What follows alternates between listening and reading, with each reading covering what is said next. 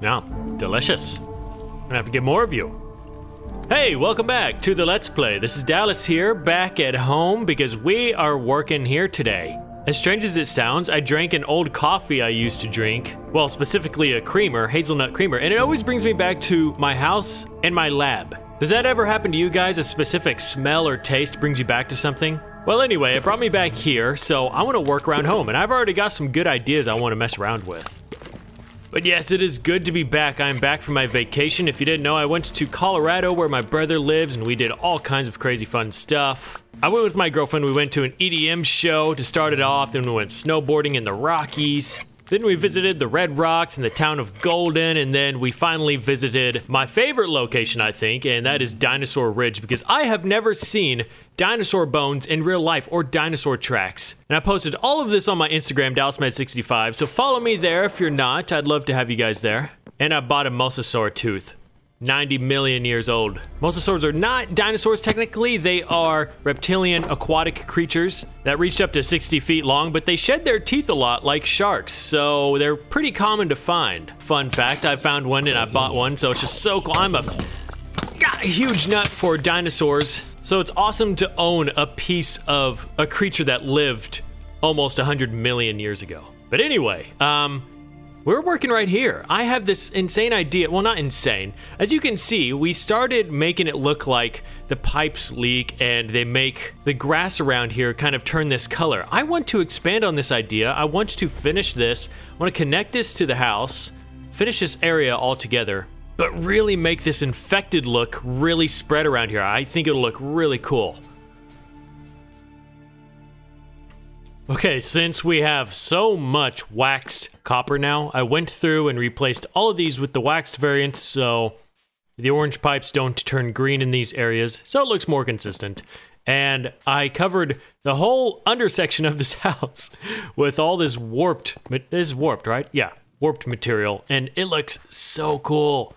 So maybe over time, over the years, as I like to add age to the house, we can just continue growing this like infection from these pipes. I guess my generator isn't so clean after all. And I really like this look. I kind of want to do more of it, but like I don't want to overdo it just yet. But yeah, I just have it coming over here. I made a wagon. A small wagon. Well, I just made it look like I'm trying to get rid of this slowly by shoveling it up into this wagon. I like small details like that. There's my bridge. It's pretty pathetic, I know, but I couldn't really think of another way to add it. This is the same exact bridge that's over here. Ooh, a lead, right here. I like it, it's fine, it just adds a little skylight. I had to get rid of one of these, but now I have a way to get over here, which is nice. Ooh, that's still a big open gap I don't like. But while we're in here, all that's in here is this generator. This is like a generator for my house, if you didn't know. What's powering everything, and we have an extra generator underground that powers things down there. And these pipes lead up to my house because I make it look like that generator is more powerful and it helps power this one, yada yada. I'm not that efficient. Let's add some stuff in here that looks like it belongs in here because it looks too empty. So I may or may not have been playing more Skyrim recently, and I actually want to design okay, what? There's a box at my front door. I was going to say I want to design, if you've played the game Skyrim, Dwarven Ruins. That's similar to what we built under our house, but those are more like the ancient Nord ruins. What is this? What'd you do? To Dallas. Dear Mr. Dr. Professor Dallas, we've been hard at work on the Colossal project, and we believe this prototype is a near-finished example of what you imagined. Dr. Pepitone and I are having issues routing ignition to your desired delay, and we're hoping you can take a look at it. It is unarmed, but be careful around other explosive material. Dr. Browning. Ryan, why did you deliver this to my front door? It'll be harmless, I think. Sweet Jesus! Oh my God. I don't like this sitting in front of my house. You guys weren't supposed to see this. I'm having issues with... That thing weighs a ton! Oh, okay, yeah. We've been working on some new TNT prototypes. They said it should be safe to work on. I mean, as technology progresses, we need better TNT to, you know, to dig out larger areas. I believe I almost have this figured out. So to ignite this thing, which we are not going to do because it's in the middle of our house. I mean, I can't arm it though because that's the issue we're having. I need smaller TNT. That's what I've been storing in here. Don't judge me. okay? I'm really getting into explosive material in Minecraft. So I figured out the delay problem, but it's because these are not in it. You need to put the TNT inside of it. Oh! Oh! Oh! Oh my god! No! Oh! Oh! Oh god! Oh, run! Run! Oh! Oh!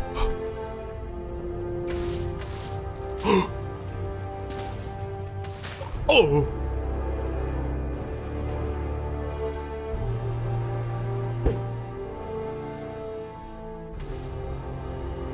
Browning, can I have a word with you? My house! Oh my god! Oh, holy crap, I knew... Oh, so many pets are dead. Oh my gosh, my book. Oh, give me the book. What was this? Swift Sneak? How do I even go about repairing this? Why is it so deep? Ah. Huh. Oh. Oh, it was a dream. Ryan? Ryan Browning? Why have we not invented cell phones yet? This is ridiculous. Actually, what is a cell phone? I don't even know. I'm talking crazy. What is a cell phone? Cancel it. The Colossal Project. Cancel that one. You have one that can freeze the world? Let me see it. There it is. I took it off of his hands. I mean, I run this world, so I can do what I want. Yes, I got permission from the board. I'm here on their request, actually. I don't need proof. I want to see how this thing works, though. Some type of negative thermal bomb. I wonder how you activate it. Cleanup is fine around here. We don't need any of this. Guess we're going to do it the old-fashioned way. Uh-oh, where'd it go? What the? That's all? They've got a lot of cool ones in the works. This one's called, ow! As you can tell, Earthquake TNT. Oh god. Perhaps I shouldn't have done it here. Oh gosh. Oh gosh. Well, that's a bummer. I'll get the cleanup crew to fix this. Also got this new one called Trapped T. Wow, look at that. They're really good. Oh, ow! Oh. I get it. They played a little joke on me. That one, it's a proximity mine, like. Huh, it's funny. I'm laughing so hard. Hope they didn't use slime for this one. I'll have to talk to him about that. This one's a toxic one, so we might want to stand back a little bit. Uh-oh. Whoops! Ow! Ow! Ow! Oh, that'll be useful for the piglins. Might need a new health lab now. Perhaps I should have been doing this in a place that wouldn't cause so much damage. This is Ultra TNT, the little brother to the Colossal. Ow! Wow. I like that one. This one is interesting. This one's called the Shockwave. Oh gosh. Oh, okay. We don't need this structure anymore. This one's called the Rocket. Oh! Whoa. Thanks for all those. You're doing good work. You need to send out the cleanup crew. Psst, can I have another Colossal? Just one more. Thanks, Ryan. You're the best doctor ever. I'll see you in a bit. We're testing out heist scenarios, so, this is worth it. This is definitely worth it. Ow. Whoa. Okay. Jeez Louise. Beep, beep, beep, beep, beep. You can put one there. One right there. Yeah, we can put one there. And right there. Right there, too. Also right there. Right there's a good spot. Here, too. Yeah. Yeah. Yeah. Oh, boy. Oh, boy. Oh, boy. Ah! Ow. Oh! Oh, my God. Oh, no, there's more going off? Uh-oh. Huh. My computer. I mean, my reality. Oh! Well, this one's gonna be a little expensive. But alright, back to reality here. I've been doing most of that on my test world. I always keep a pretty modern copy of my world, just in case I want to go in and do tests like that. But yeah, these are add-ons, because add-ons are now available in the marketplace. more ways for Microsoft to make money from us, but it's whatever. This game just kind of feels like it's run by greedy corporates now, where they're focusing more on adding content to the game where you buy it and focusing less on the free updates. It just feels like that. And it really sucks, but that's just Microsoft. But yeah, these are all free. I downloaded 3 different free ones. They have a bunch of other add-ons that cost like money, of course. But I downloaded the TNT one, there's like a campers one, and I have a furniture one. Now, before you think of anything, no, I am not going to be using these in my normal Let's Play. I like playing strictly vanilla Minecraft, but it doesn't mean I won't experiment with it sometimes. I like do a little spin, but oh my gosh, I would kill. Why? Okay, maybe I shouldn't have done this because I'm just going to complain. But why can't Minecraft just do something like this? It's like, it seems like the most simple thing in the world, but our only option is this, item frames. Do something like this, Minecraft. Let me guess. I don't know how you put stuff on it, but I'm assuming you can. But they need to make something like this where if you right click, maybe with your shovel, it'll be displayed on the shelf. Oh boy, maybe this was a bad idea. I'm gonna wish all this was in the game. A red lamp. Oh, that's a tall lamp. It actually gives off light. Oh, that's nice. I guarantee we'll never ever see stuff added to Minecraft like this. Like, even though it would be super simple, we just won't. I don't know. I don't see anything happening like this, even though I want it so bad. You see, I'm different though. I prefer the vanilla experience. I'm not a mod person at all. And I think too many games these days are relying on just people to mod the game, such as like Starfield, for example. Oh, look at that. See, that's, okay, that doesn't really belong in this game. That looks too out of place. Okay, I'm excited to try these. These look so nice. Oh, look at that. Oh. Have a little bedside. Oh, look at that. Oh. Green curtains. Oh, ooh. Wait, I need an alarm clock. Like, okay, that's not, that is so cool. That's a freaking grandfather clock. Get out of here. I'm not, okay, wow, look at that. Oh, it actually tells the in-game time. That is so cool, I think. Now, can you lower this? Oh. Oh, that's so cool. Doesn't that just feel like it needs to be in this game? Like, stuff like this. Oh, and you could, oh my god. Maybe I'll have a playthrough with add-ons because that's just too cool.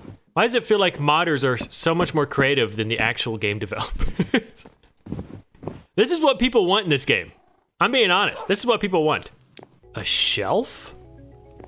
There's a shelf in this game, so you don't have to do slabs.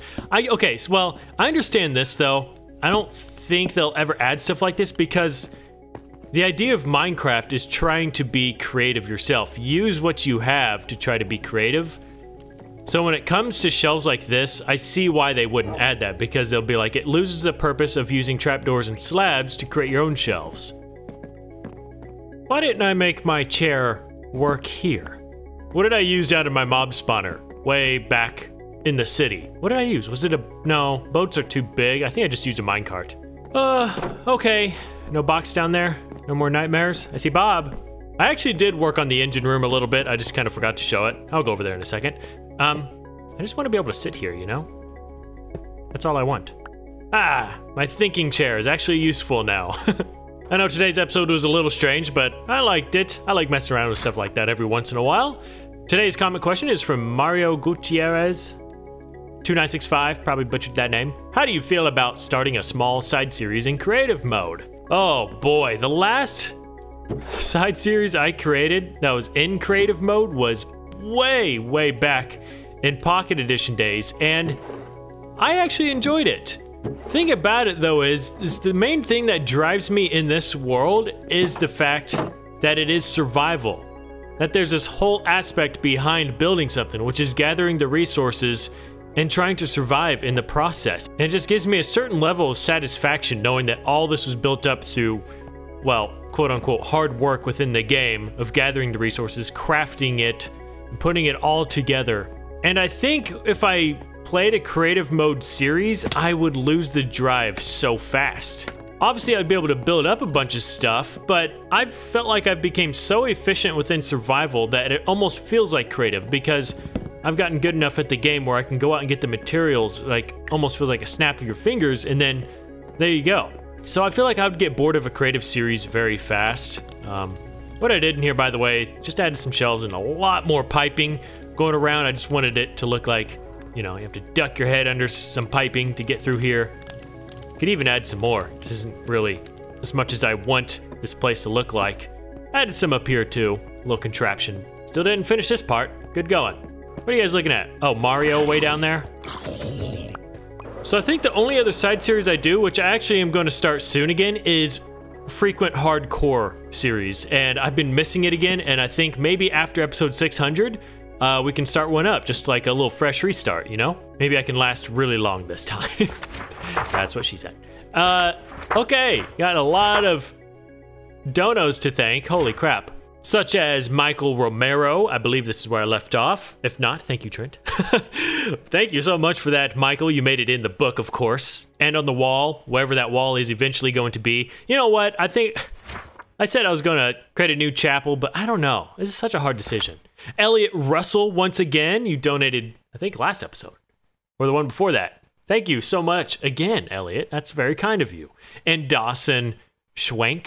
Hope I said your name right. Thank you for that. And Hunter Rigdon, that's an old donor. I remember you. Hunter? Oh, didn't I just put Hunter in jail? In the new prison? I think I did. Well, thank you, Hunter. I hope you're enjoying your stay over there. I stopped in here, if you didn't know, is because it's getting so frame ratey. But, like I said, I don't have to continue making them glow signs. God, look at this. The amount of people that have donated. It's just not, oh my God, I still haven't replaced this book. Oh my God. Thank you, Hunter. And Ashley Stengel. That's a weird, that must be like, I feel like you need an E on the end. Stengel? Or it's just Stengel. You have to say it real fast. Thank you, Ashley. And what do you know? Ryan Browning with 100. Oh my God, Ryan. Thank you for covering all the damages that you caused. Yeah, you caused it because you're the project manager of the TNT Colossal Project. Yeah, I was dreaming the first round, but that's why this video's so late. I wasn't on vacation. I was fixing all the damage I caused. I mean, you caused. But thank you so much, Ryan. That is unbelievable once again. You're an insane supporter of this channel. I'll see you all in the next episode, though. Thanks for watching. Bye-bye.